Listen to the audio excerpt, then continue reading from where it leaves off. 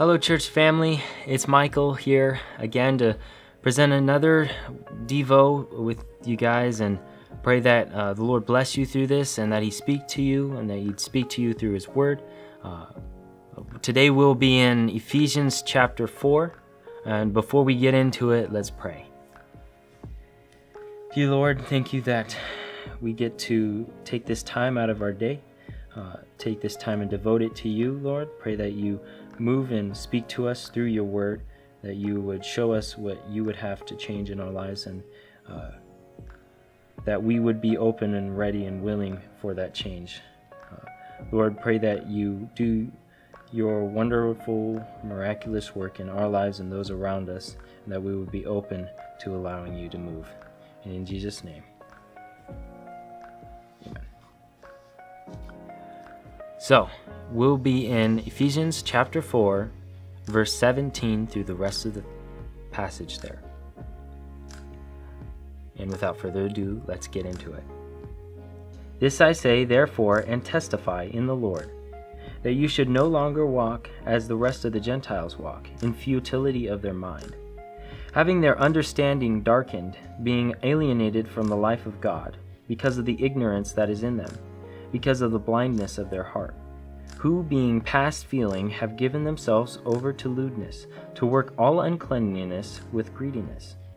But you have not so learned Christ, if indeed you have heard him and have been taught by him, as the truth is in Jesus, that you put off, concerning your former conduct, the old man which grows corrupt, according to deceitful lusts, and be renewed in the spirit of your mind, that you put on the new man, which is created according to God in true righteousness and holiness.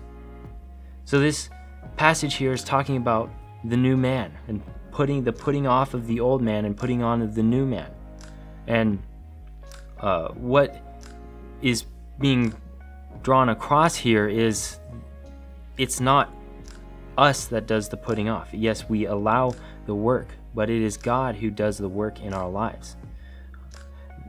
The word putting off in verse 22, that's not just setting aside. That's throwing it in the garbage, incinerating it. It no longer exists as an attainable place to go, thing to grab. It's not graspable anymore. Now, often what happens in our own lives is we go along through our lives, and maybe there's something that we should be putting off because it's bringing us to this point where we are being drawn back again by the deceitful lusts of the old man, and being drawn back into that and being deceived, being drawn back into our former self. But this should not be possible with the putting off of the old man. However, we often do what is so often done. We take this old past self and we set it aside. We put it barely within arm's reach. We're not totally comfortable with getting rid of that, and we try to do it with our own strength. And this keeps us in this place where we have this tugging at our lives. We're trying to walk in what the Lord has called us to do, and we're trying to do it in our own strength, and we always fail. We go back into the old man because we're not allowing him to work in our lives, putting off the old man.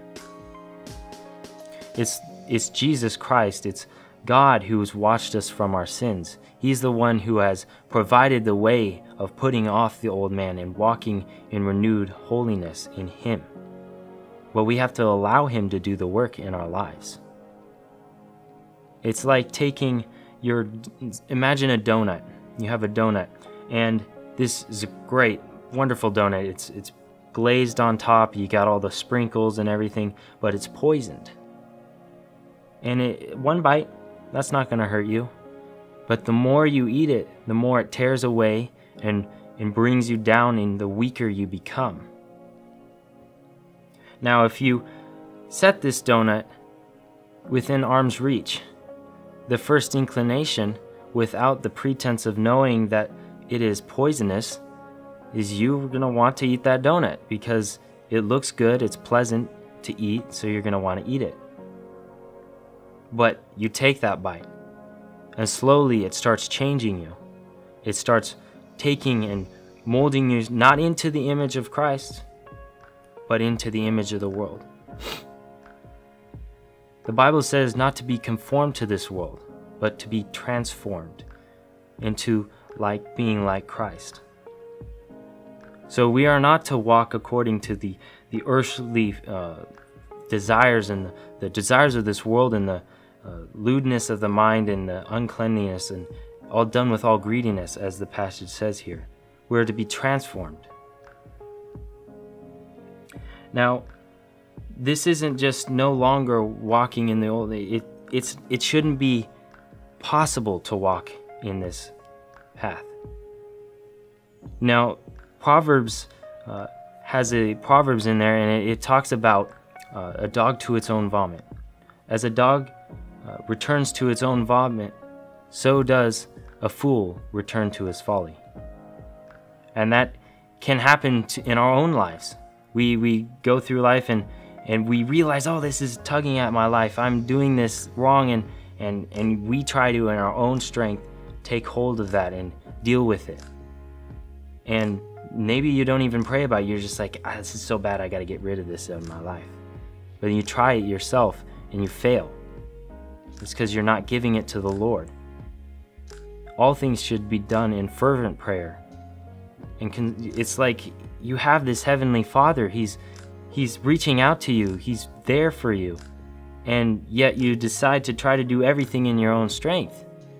He's there you pray to him, and he shows you what you would have to do. But so often we think it's something so minuscule, so small, that it's not really worth his time. It's not really worth his time to talk to him about it and pray and ask for guidance.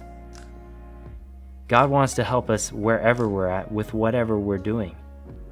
He's there for us, and he was compassionate enough to send his only Son to die on the cross for our sins, while we were still sinners, undeserving of his love.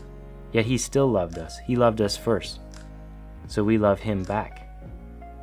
If he was willing to do that for our sins, how much more is he willing to help you out in this small circumstance in your life, in this sin or trial that you're dealing with that you just can't stop, you can't get rid of?